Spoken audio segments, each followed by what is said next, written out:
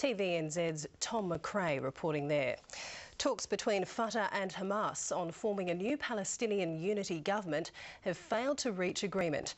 The attempt to end the bitter rift between the two factions comes as the Hamas-controlled Gaza Strip enters its 5th year of an Israeli blockade. A key sticking point between Fatah and Hamas negotiators is who will be premier. Fatah wants Salam Fayyad to stay on as Prime Minister, but Hamas says he's too close to the West. The talks will resume next week with the involvement of Palestinian President Mahmoud Abbas and Hamas leader Khaled Massoud.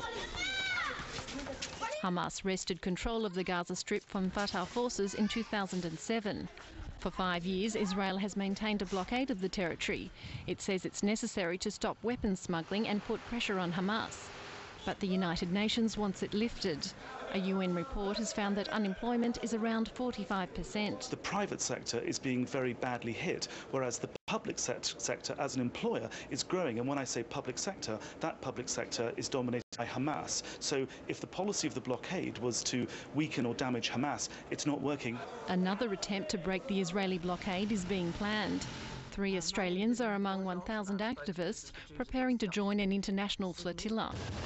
Former Greens MP Sylvia Hale has called on the Australian government to warn Israel against a repeat of last year's violence, during which 9 activists were killed. What the violence does is really encourage people into further acts of resistance. The flotilla last time was comprised of 6 ships. This time there are I understand 12. The 3 say the boat will be carrying medical supplies and messages of goodwill.